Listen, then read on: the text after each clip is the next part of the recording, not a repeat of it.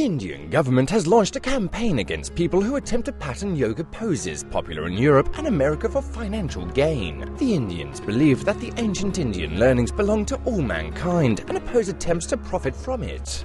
We first became aware of the problem back in 1985, where a patent on using Sakuma to heal wounds was issued in the US. Every housewife in India knows this recipe. Once the patent was issued, no one in the US could use the Sakuma to treat wounds without paying the patent holder.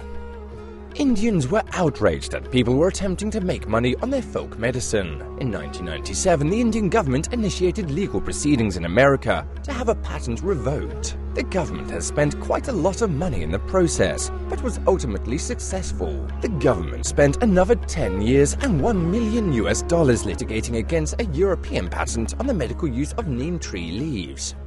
For that, they had to prove the treatment is widely known.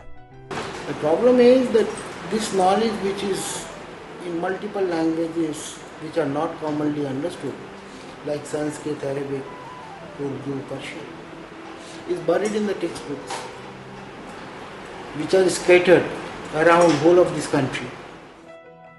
10 years ago, a special research center was founded in India. Every day, dozens of experts examine ancient texts in different languages, searching for folk treatments and descriptions of yoga poses. They then take this information and compare it against suspicious patent requests in various countries.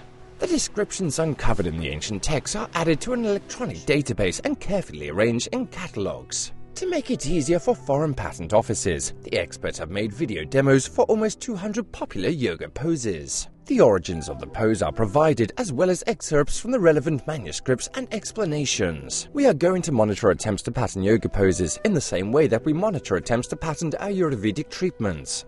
We will make the yoga library accessible to the entire world.